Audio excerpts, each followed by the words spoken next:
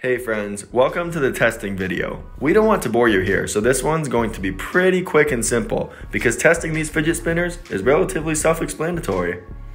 The way we design these is essentially all you want to do is pinch that little elastic tubing sticking out of the bearing and make sure that there's as much clearance as possible between the fidget spinner and your hand so your hand doesn't slow it down and stop it. From there, try to generate some of that angular momentum using a flick or a hard spin. As we do start to wrap up this project, we do encourage you to take one last long solid look at the bearing. Feel free to add any last reinforcements so we make sure that it's not going anywhere and that it's nice and straight. And because this is an open-ended design challenge, friends, we mean it when we say we want you to make this project your own. You should have plenty of weights and options to choose from. So check out what we did here. We put weights both above and below the popsicle sticks, and it seemed like that extra weight helped the fidget spinner spin longer. See if you can come to the same conclusion or add any other features to your fidget spinner to make it last longer.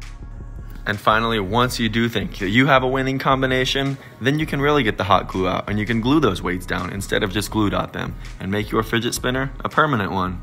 As far as maintenance for your machine goes, we encourage you to experiment with that too. These bearings tend to need to be lubricated, so if you plan on keeping it for the long term, maybe try some lubrication in there at some point, or even just cleaning it off with a Q-tip.